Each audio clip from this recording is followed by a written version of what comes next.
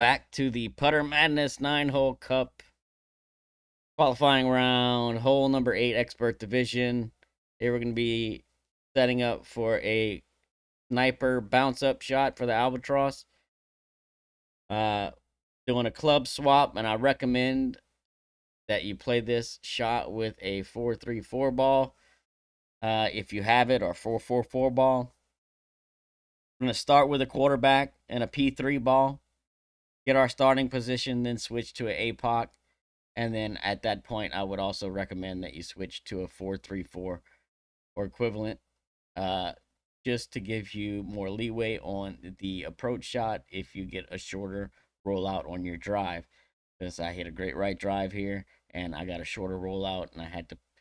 It doesn't prevent you from taking the shot, but it has you pulling down the hill, and it gives, it takes away percentage chances for a drop, right, when you got to start pulling down the side of that hill. So if you're able to use a 4-3-4 ball after you start with your quarterback and your P3, switch to a 4-3-4 ball.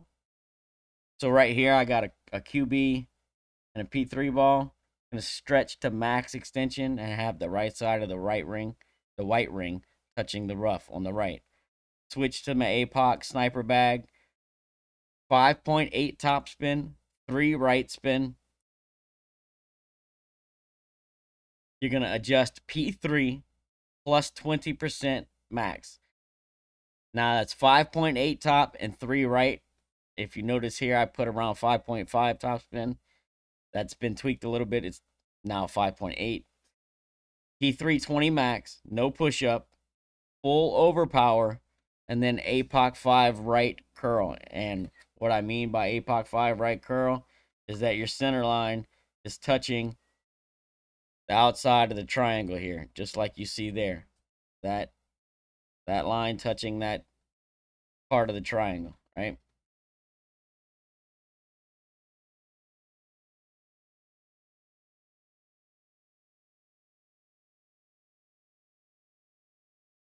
It's a controlled overpower shot, so a nice slow needle. Hit perfect. You're going to want to drive 355 plus here. You see, I came up just a hair short. That's why I added the little bit of topspin to the drive. Try and get you closer to 355.